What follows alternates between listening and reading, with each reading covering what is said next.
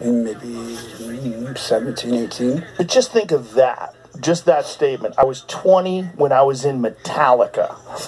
Hey, I want to take this time to talk about two subjects, Dave Mustaine and FBG Young. You know, that's crazy, right? Opposites. But I like Dave Mustaine. I actually met him before. I met him at a bookstore. And he was cool, man. And I knew his history. I knew that he was in Metallica. Metallica, if you don't know, is one of the biggest rock bands of all time. Made billions of dollars, broke records, sold millions of records. And they did it without radio play. They became an iconic, legendary band. It's worth billions of dollars, basically without radio play. They were underground, and they made themselves famous just off people loving them. You know.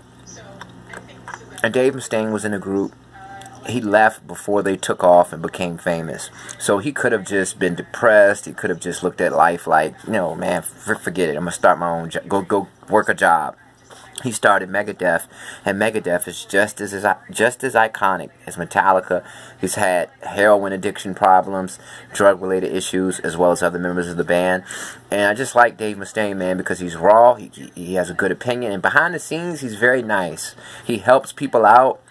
Like, you would never know the things that he does. Like, he's the kind of guy that will, like, come to me and act, like, wait, what kind of charities and stuff do you think I can donate money to help black people out? I mean, he literally said that to me. Now, next I want to talk about FBG Young. FBG Young did an interview on Truthteller, and he refuses to say if FBG Cash's case was picked up by the feds. Now, I mean, I understand his decision to keep quiet because his brother was murdered. And he's still out there in the streets, so he's not going to speak on anything street-related, family-related. He's just going to, you know, talk about his career and answer questions that he can. And, yeah, FBG Young, they took a lot of losses, and I just hope that they will take FBG Cash's death as a lesson, you know, that when you get the opportunity to have success, please drop all the BS, you know. But I want that young man to succeed. Peace to the guys, baby.